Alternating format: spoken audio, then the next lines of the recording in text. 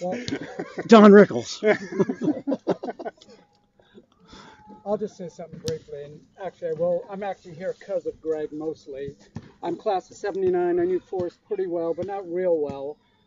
But I know the influence that Greg had on me for 1 year in 8th grade. I'll never fucking forget it. Mostly very goddamn positive.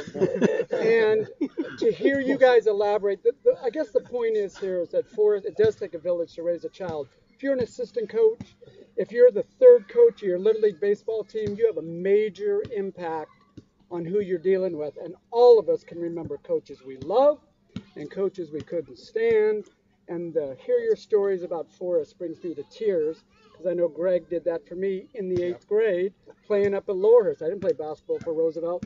So I'm so proud of all you guys to come out and recognize someone that is a great man.